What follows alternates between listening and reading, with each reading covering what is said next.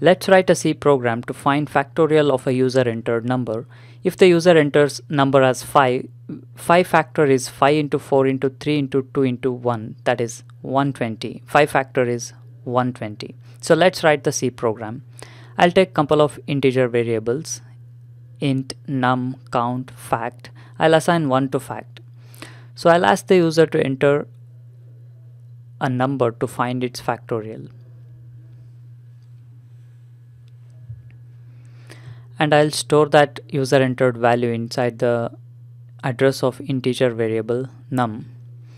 Now let me write the for loop. I'll initialize count to 1, and this for loop iterates until count is less than or equal to num. And for each iteration of this for loop, we will increment the value of count by 1. Okay, if user enters number as 4, this for loop iterates for 4 times.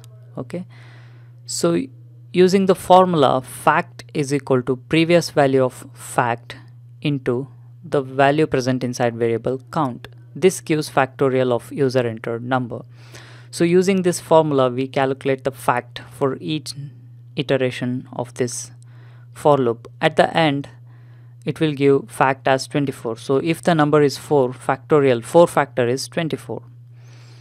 So after the calculation of factorial, the control comes out of this for loop. So we will print the factorial of that user entered number onto the console window. So factorial of %d is %d.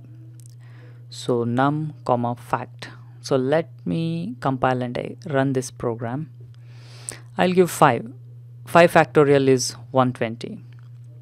So let me give 4 now. 4 factorial is 24. So I'll try with 3. So 3 factorial is 6. 3 into 2 into 1 is 6. So please visit the link present in the description section of this YouTube video for source code, notes and discussion about this topic. Please stay subscribed to our YouTube channel and blog.